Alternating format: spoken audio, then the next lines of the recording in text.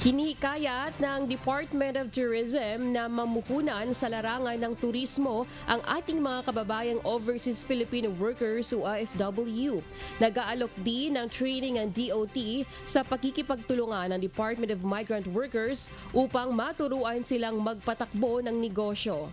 Ayon sa DMW, ang kanilang binuksang programa sa pangunguna ng Department of Tourism na balikbayan sa turismo o balikbayani sa turismo ay hindi lamang para sa kagaya ni Kaisel na naging matagumpay sa pangingibang bansa, kundi maging sa gaya ni Elaine na kinapos ang suwerte sa abroad. Pakinggan natin ang pahayag ni Department of Migrant Workers Officer in Charge, Yusek Hans Leo Kakdak. Ito yon, we're hearing the stories of the majority who have dreams of coming home for good and of setting up a business, and we heard it, no? Yung testimonial nila, yung isa may intervention ng DMW OWA pag-uwi, and then lumago yung negosyo.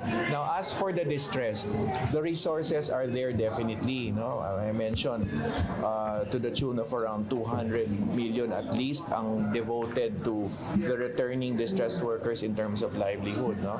I'm talking about resources ng DMW and OWA. But we need to harness the opportunities given to them. So training, they need to know kung ano yung kakayanan nila dito sa programang inilunsad ngayon. For instance, yung homestay program. Ang Department of Tourism, hinihikayat ang ating mga kababayang OFW na mag-invest at pasukin ang sektor ng turismo sa ating bansa, lalo na ngayong nakabawi na ang turismo pagkatapos ng pandemya.